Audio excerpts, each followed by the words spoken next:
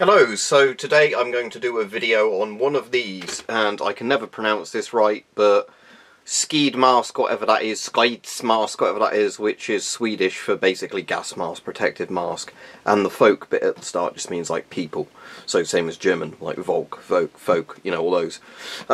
So it's called, the individual model is called the Type 33, or TYP33, but basically Type 33, Model 33. Now, this one in the box isn't the same one as the actual box, so bear in mind where it says it's a size 2 there, and it was made in 1980, it isn't necessarily one from 1980, and it's a size 3, not a size 2. Now it has the sizes there, so I believe 1 is large, 5 is like tiny, minuscule, minced. So anyway, there's a very simple lid, basically just one like that. So let's have a look at the actual mask itself. So this is your mask, and I've cleaned it up a bit since I got it. And it's quite interesting because it's one of those cheapo civil defence masks that was designed for basically making one for every civilian in Sweden. But it's not actual awful quality for that. Now, with civil defence masks, you tend to get one of two things. You'll either get a nation that mass produces a really cheap mask, if you think like the British World War I masks, World War II masks, like the civilian masks. Some nations end up making slightly higher quality ones like the VM40 and some of the other Axis sort of civilian masks of World War II. And then you've got things like the GP5 and all those, you know, like the Shum 62U, whatever its name is, like technical name. And again, that's quite good for what it is, you know, but it's a mass-produced design. Then you get some nations which do the thing where they basically just pick a, like, in-production mask and buy a license, or just buy a load of them, you know, to give to civilians. And this is like, you know, one of those ones where a nation's basically come up with its own unique design that's alright in quality for a civil defence mask, so as you can see, size 3. I believe this is the Type B model from what I could see, because it has the grey straps. From what I understand, it's like the brown, sort of more retro looking straps is the Type 1. Sorry, not the Type 1, or like the Model 1, Model A. Model B is this one with these straps that look a bit like a Finnish M61 straps, and then the Model C had a dark green straps, if that's the only factor.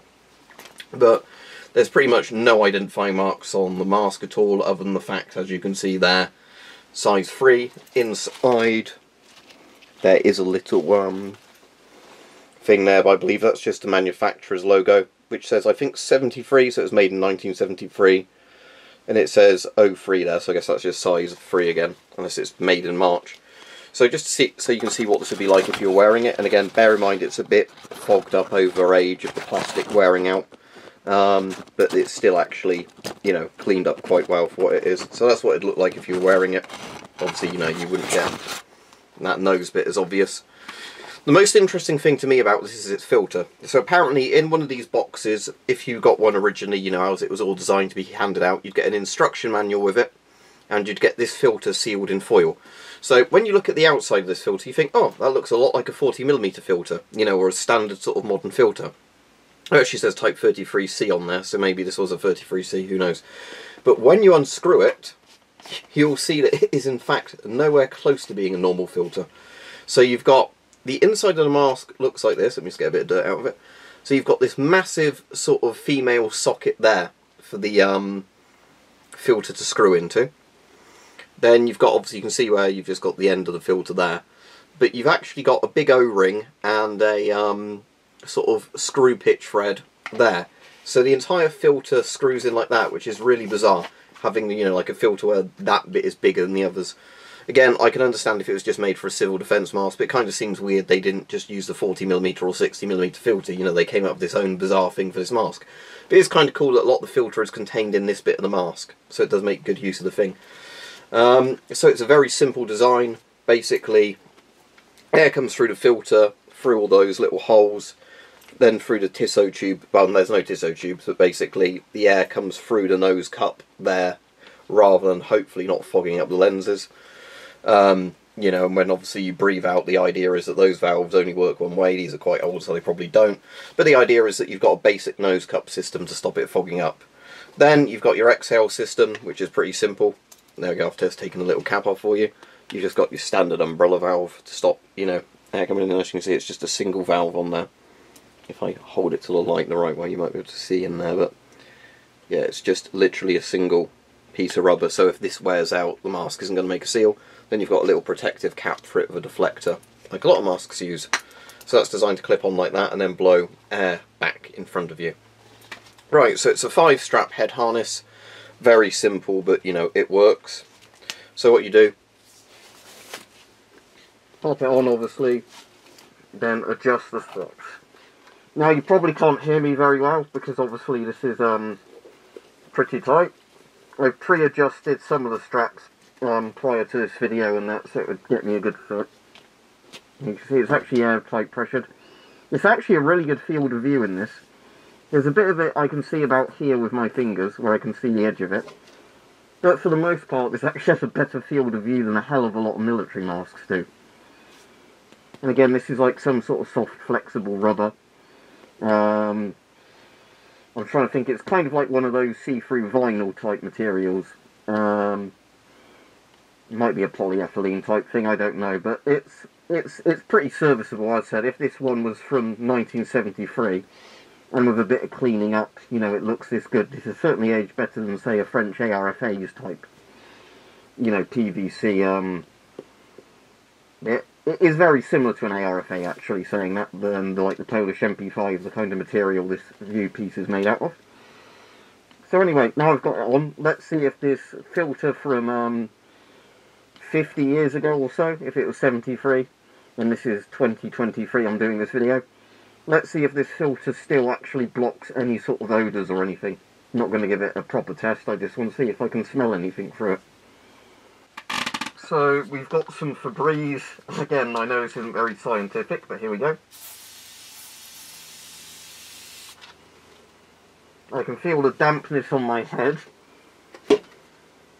I can't actually smell anything coming through. So they probably didn't cheap out on filter components for this. It probably has a pretty good particulate filter and, you know, a fairly good level of, yeah, I can't even smell that directly after wiping that off the lens. I'm sure my hand is going to absolutely stink when I take this mask off, but just to test this, if I got this down a second, which I could just keep it in my little pot, couldn't I? Right. So get this guy back off. Yeah, and I can certainly smell the Febreze now. And again, it's sort of made my hand smell. You can see the moisture on it if the lighting's right. So yeah, this mask is for what it was. Again, bear in mind this is about 50 years old. If they went into production in the 70s. Again, the Type 33 has nothing to do with its age, because from what I understand, it was 1970s these went into production, and basically they probably stopped production of them in the 1990s when the Cold War ended.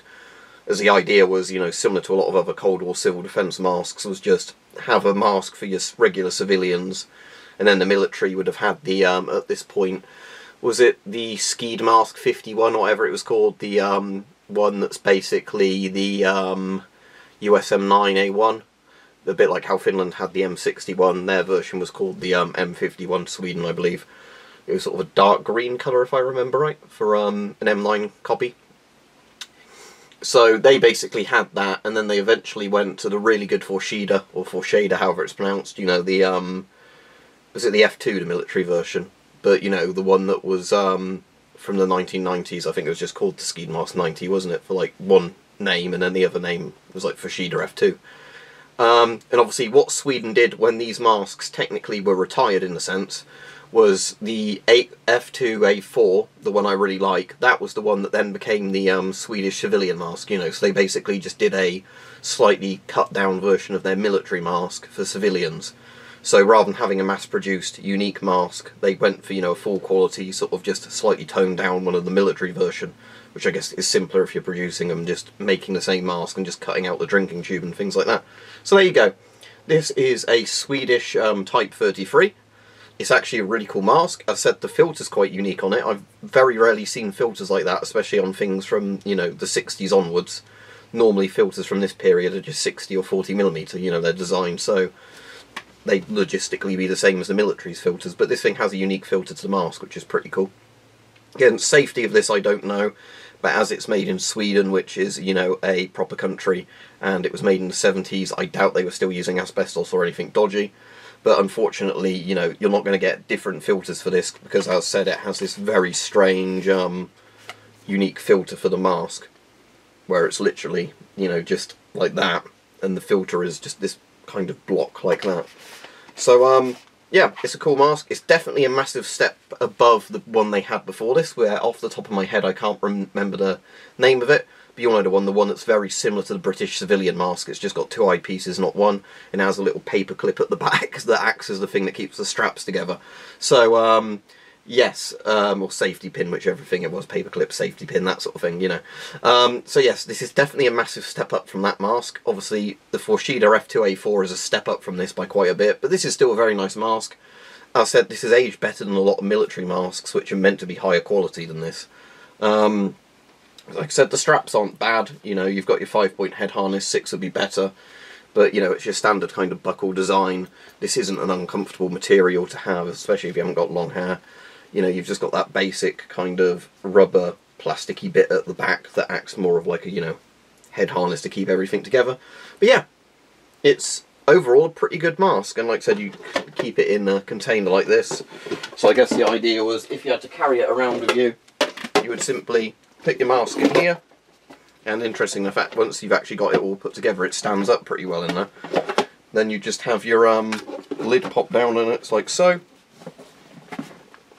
There we go. It doesn't stick very well anymore because of the fact, I mean, I could obviously turn the mask slightly around and get it sitting a bit more flush. Could do it like that, for example. But, yeah. There you go, and you could obviously carry this around with you if you wanted. Like so. I'm just wondering if you can shorten these straps on here. I think these are basic, yeah, these are kind of like stitched ones. I mean, you could probably tie a knot around this one to shorten it, if you really wanted to, like that, and wear it like that. But yeah, it's a pretty good design. You've got a very simple plastic container that's got a neck strap on it, or a shoulder strap, and then yeah, you could just carry this around on you, and you've got your mask ready to go if you'd previously set it up. If not, all you have to do is just rip open the filter and do that. But yeah, as I said, it's not a mask in service anymore, and my particular one in there is not the same one as the label, because that one's from 1980, my one's from 1973, and mine's a size 3, which is a bit smaller than this one. But yeah, turns out Sweden make a pretty okay Cold War, you know, civilian respirator.